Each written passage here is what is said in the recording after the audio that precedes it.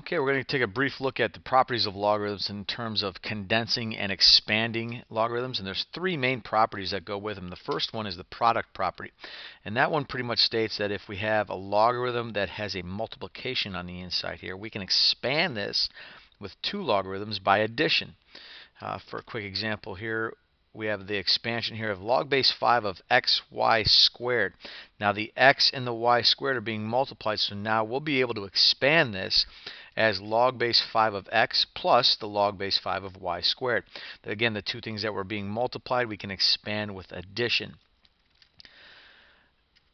The next one, if we condense, this is way if we're working backwards now, if we have the log base 4 of z plus log base 4 of w, again, the addition here, that implies the multiplication that was going on. So we can write this as one logarithm. Again, if we're condensing back down, we need to just have one logarithm in our answer, and that's just z times w. So that's the product property. Our next property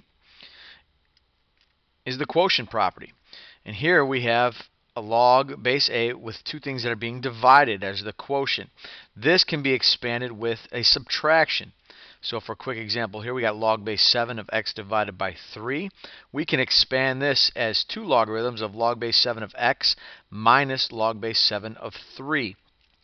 And if we go the other way with condensing, we notice again the subtraction that's going here, and we're condensing down to one logarithm, so we'll have log base 4 of x squared over 2y. Our last property is our power property. Our power property says if we have log base a of some expression here to a power, this power right here can actually come all the way down in front. And as you notice right here, p times the log base a of u. So a quick example here, log base 2 of x squared. This 2 is the exponent or the power, so this can come all the way down in front, and we'll wind up with 2 log base 2 of x. So here we're going the other way, where we are condensing possibly. We have 3 in front, so now we know that the 3 can go all the way up here and help us with log base 9 of y cubed. So let's look at a few examples here.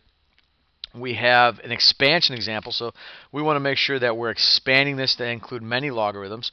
So first thing we got to notice, what operation is happening? So we have 5x cubed y. So we know that a multiplication is going on here, and we have three things that are being multiplied: the 5, the x cubed, and the y. So we know we're going to have three logarithms. So the first thing we're going to do is going to go with the log base 4 of 5, and then the expansion with product property had an addition. And then we're going to have the log base 4 of x cubed, and then plus the log base 4 of y. So we've expanded everything. Now the last thing we need to check is if there's any powers, and we still have a power right here. And so from the power property, the 3, it's got to go all the way down in front. So our final answer, our full expansion here, is log base 4 of 5 plus 3 log base 4 of x plus log base 4 of y. So there is the original problem expanded with many logarithms there. So let's look at another one. Here we have a quotient going on. So again, the quotient property meant that implies division, implies subtraction. So therefore, even though it's not a common logarithm, the property still holds for natural logarithms. So I know it's going to be the natural log square root of 3x minus 5 minus the natural log of 7. Now we look for any powers. Now there's no power with the 7. Now there doesn't look like there's a power with the 3x minus 5, but it's actually kind of hidden. We know that the square root is the exact same thing as the 1/2 power, and therefore we can actually take now the 1/2 power and put it down in front. So our final expansion is going to be 1/2 natural log of 3x minus 5 minus the natural log of 7. So there's a quotient property there with the expansion. Now let's look the other way. Let's condense. Now we're starting with many logarithms, and we got to make sure when we condense, we want to make sure we have one log at the end. And this is probably something that I see all the time, is that when we're condensing, people want to put more than one logarithm. In your final answer, there should be only one logarithm. First thing you want to check, all the numbers in front. Let's make sure they go up as a power. So then we know this is going to be log x to the 1/2 minus log of x plus 1 cubed. And then we know that the subtraction implies division, so we're going to have one logarithm, x to the 1/2 divided by x plus 1 cubed.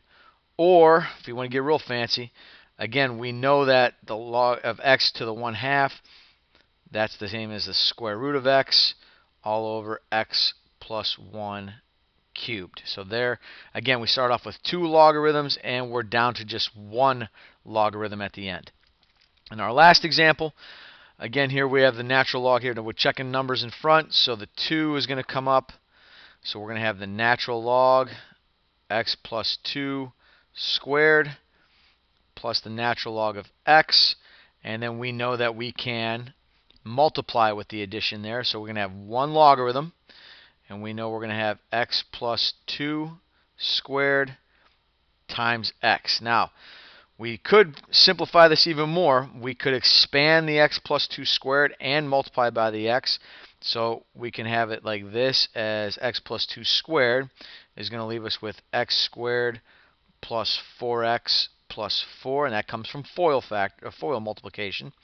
And then multiply by the x again, we'd have the natural log finally of x cubed plus 4x squared plus 4x. Full expansion, or full condensing there, down to one logarithm. Now, we could leave a multiple choice with this answer, or with this answer. Probably the most simplified here, this would be your best one to note right there. So there's some expansion and condensing problems with logarithms.